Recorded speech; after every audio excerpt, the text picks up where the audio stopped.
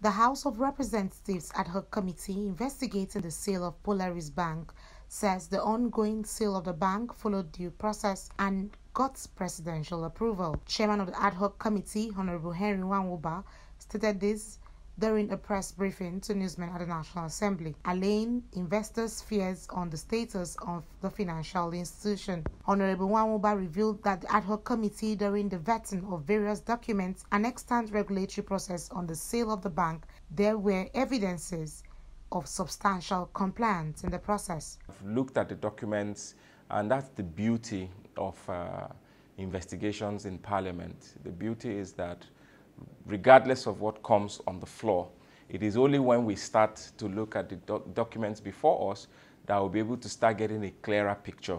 So far, we have found evidence of substantial compliance in this process. We have seen that indeed about 35 companies were invited to bid, and then of course it went down to 15 and to 7, and ultimately a recommendation was made and a presidential approval given. We are happy so far, but like you know, it's an investigation, and hopefully we will intend to conclude this investigation and lay the report before we commence sitting. But so far, everything looks really, really good. We don't have any cause for concern for now.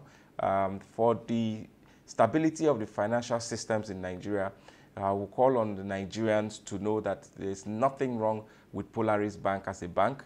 What the House is looking at essentially is the process of the acquisition or the sale. Meanwhile, on the ravaging flood in Mbatoli, Ikeduru, Federal Constituency of Imo State, Honorable Wanwoba has appealed to the federal government to come to the aid of the no fewer than 35,000 people who have so far been displaced from 35 communities. He also urged Central Bank of Nigeria, CBN, to provide moratorium for farmers who obtained loan facility and were affected by the ravaging flood. Been affected tremendously by displacements.